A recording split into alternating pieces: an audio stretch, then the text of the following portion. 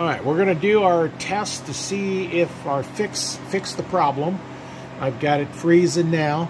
I just started it a couple minutes ago. I put in 3 trays of tomato juice, so we'll dry those and see how that goes. We'll see if we get any error, and we can cross our fingers because I think we got it fixed. If so, that'd be some good information. So I'll come back once we get there.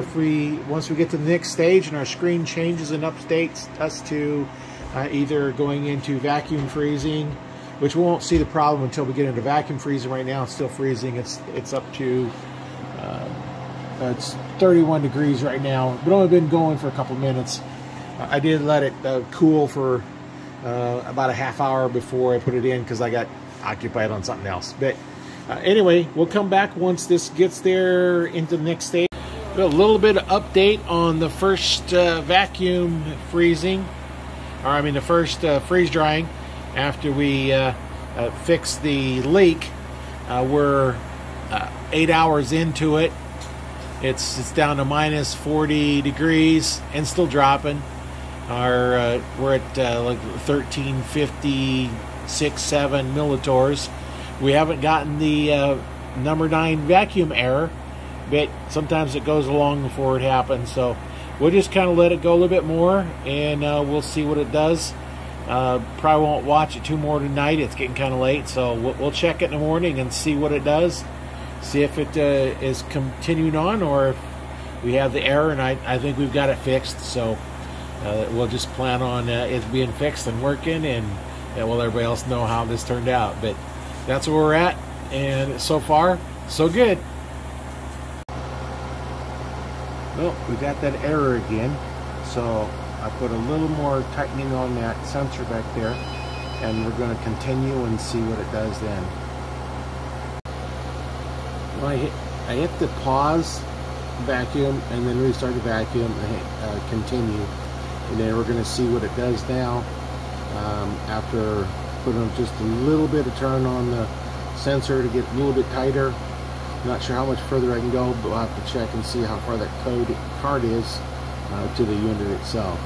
So we'll see. Obviously it didn't fix the problem yet, so we're gonna have to do some more troubleshooting, but I'll have to wait till Monday because they're not in the office today and over the weekend. So that's where we're at, and that didn't fix it completely, so we'll have to go next step. I can see I got a little bit more I can tighten it down. That circuit board there needs to not be touching the container, the insulation on it. But I can tighten it down just a little bit more if I need to. If it doesn't work, I'm going to tighten it down just a little bit more, and then we'll see if that fixes it. After tightening that sensor up just a little bit more, then I had to cancel it because I'd started it back up and it aired out, and then when I tightened it up, then I just went and canceled it and restarted it, and it's kind of moving along here at minus 47 degrees, and the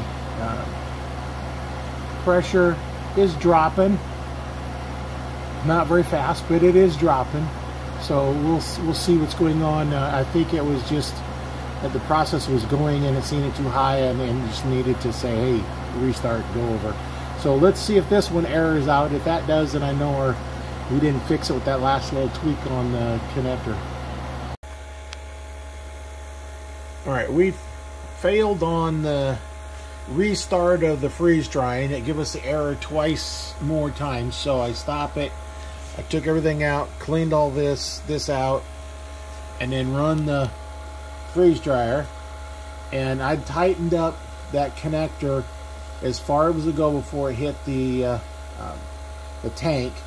So I've tightened it up a little bit more, and now we're gonna go here. We've gotten down to pretty low. That's the lowest I've been able to get in quite a while, so that may have fixed it. But we're going to spray here in a couple seconds. We're going to spray that connection again and see if that took care of it.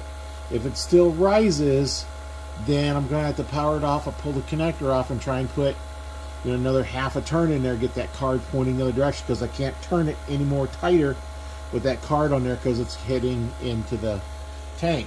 So let me come around here and show you what I'm talking about here. If you look back in here, can't see very well on there, but you can see a little bit where it's hiding. Let's see if I turn on the. There you go. Turn the. There it is. See, it's almost touching.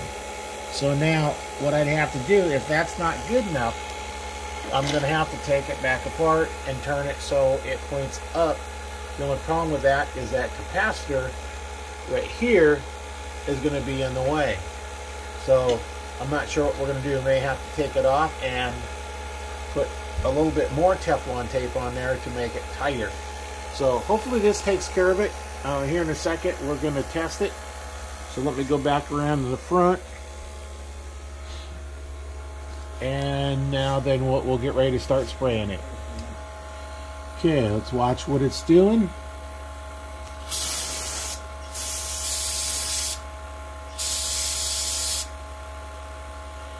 It's not moving. Well, that's a good thing then. Well, it went up 1, it's going up 2. Just spraying some more here. Let's see what it's doing. Okay, that's good on the spraying.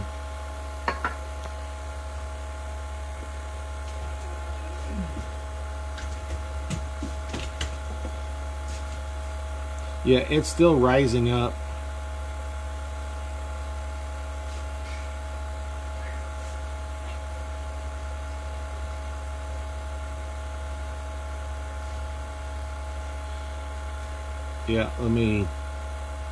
Yeah, it's rising up, so that still hasn't fixed. It's still leaking there. I put more Teflon tape on it, and I turned it down one full turn tighter.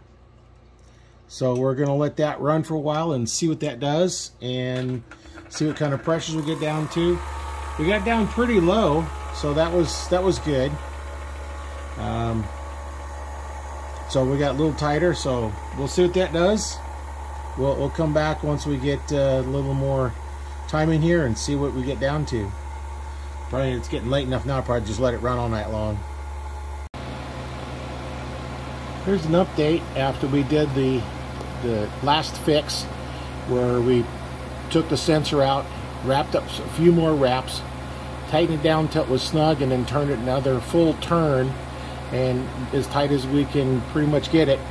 And we run the vacuum test, and it was getting down to in the 200s, high 200s.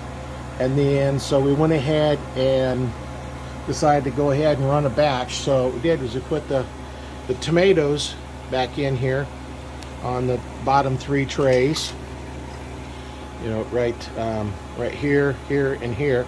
Those are tomatoes. And then if you remember on an earlier video, I did some carrots whole, so I went ahead and threw them back in there.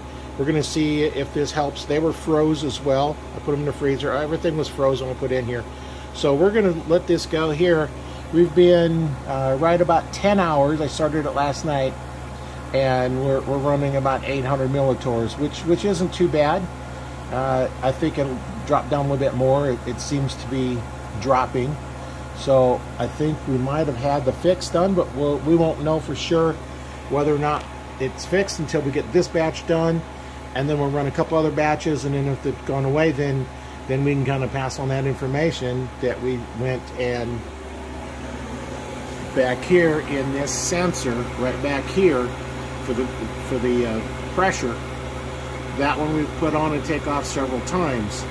And I put more and more wraps on there. I can see why they put, you know, like 12 wraps. I ended up with about 8 wraps. Got it in there, got it snugged up, because when I did the 6 wraps, it just wasn't tight enough. It had a little bit of a leak. So I pulled it off, put some more wraps on there, and then it got snug, and then I turned it around where I had it the last time tightness, but another full turn after that, so it got really tight, and then put the card on, and there's just enough clearance. So you go here and see where the card is. See, I could go just slightly more, but we're just about touching. I don't want it to really touch. So that's how far we've turned it around. So Well, as you can see, we've been running about 14, over 14 minutes. We're down to 370 millitories, so that's doing a lot better than it was before. And what I did on that sensor is I put a few more wraps on it, and I snugged it up like I did before, but then I turned it another full turn after I thought it was tight. And then I have it, you know, a little extra tighter and a little bit more wrap on there. And it seems like it's doing pretty good. We'll see how far it gets down to, and then we'll spray it one more time and have our fingers crossed that this time it'll work, because it dropped down really quick. You know, 15 minutes, we're already down to 364, and we'll let it sit there for a while and see what it does if it goes down even more.